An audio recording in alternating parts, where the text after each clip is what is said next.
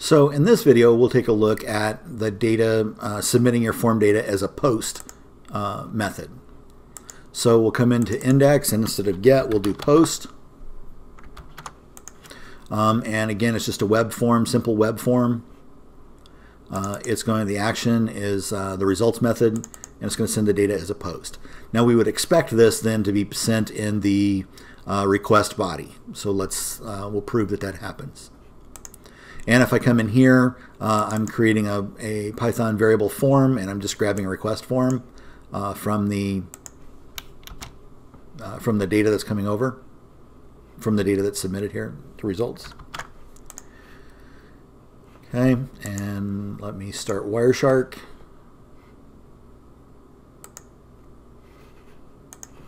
And let's visit the site.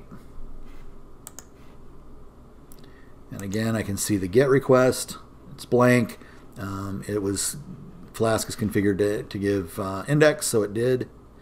And here is the HTML that's come over. So now the browser has it, and we're ready to complete the form and submit the data.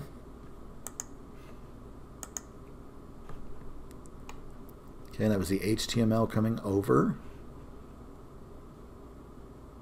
No.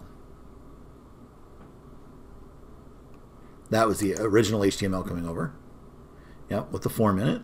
And then if we scroll down, we can see where it was submitted.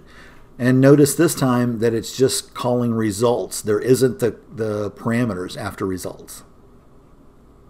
So if we want to look for that data, we can come down to the body, and we can see that data in the body. So the data is actually getting carried in the body. Now the next step would be to encrypt this using TLS, and then this would all be encrypted and we couldn't see any of those details.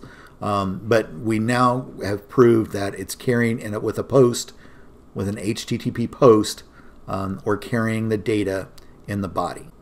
So in all of your web forms, make sure that you're using the method post.